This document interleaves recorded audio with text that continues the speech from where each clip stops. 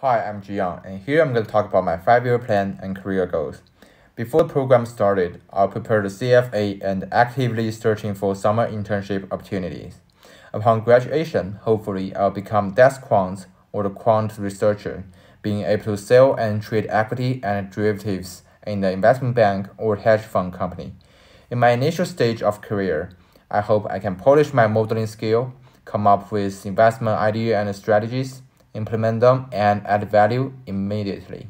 In addition, since big data and artificial intelligence still have a great potential, I will be more focused on the direction of financial technology, utilizing machine learning and high frequency trading into the quantitative analysis. And hopefully, after many years of working experience, I'll become the senior fund manager. Thank you.